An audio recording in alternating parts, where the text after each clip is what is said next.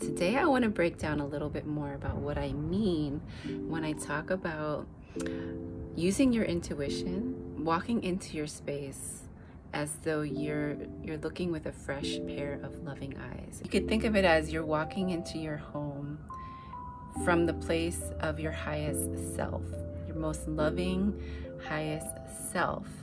And you're also thinking about all five senses. What is the first thing that you see when you open your door? I once did a consultation in a couple's home, and the first thing that you would see every time you entered their home was a kitty litter. Having the kitty litter be the first thing that you see every time you enter your home, you got to ask yourself, is that the energy that you want to be met with? When you bring more awareness to that and think about what is the metaphor for that, what is the metaphor for what you're attracting to you, maybe the kitty litter might go to another spot, right?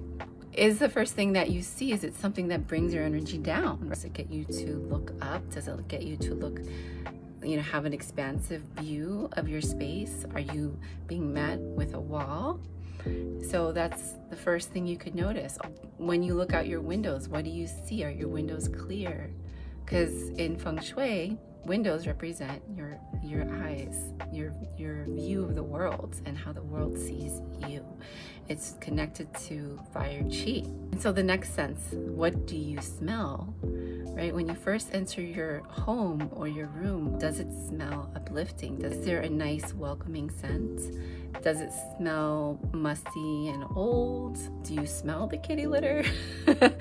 Right? Does something smell like it's rotting?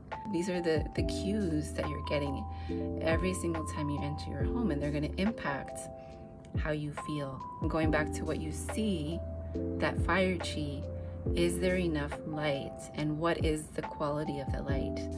Is it a bright, jarring light? Is it a nice, soft, warm light? Is it a light that allows for everything to be well lit without being oppressive or anxiety provoking? So pay attention to the lighting and how that makes you feel. What is it that you hear when you enter your home? Can you hear the door? Is the door making like a creaking, moaning sound? That can be symbolic of your voice, or a moaning voice, which can feel sad or off-putting to hear that kind of every single time you open your door. So bring in that WD-40 and oil that baby up, and then you have this really nice, smooth flowing chi when you open your door. Make sure that your door opens at least 90 degrees. You want to have the smoothest chi flow as possible, so getting rid of the things that may be behind the door so that there's enough space to allow the chi to fully enter your home or your room. You can do this room by room if you want.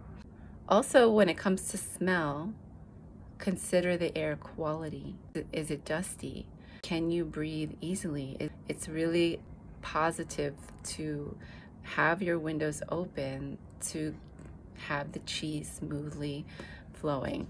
How do you feel when you walk in, right? Like, what do you feel? Do you feel warm? Do you feel cold? Are there places that feel inviting to sit? You have a nice, warm, inviting couch, a soft couch with soft pillows and throws that make you want to kind of get cozy. Do you have vibrant colors that lift up your chi, that invigorate you when you want to get work done?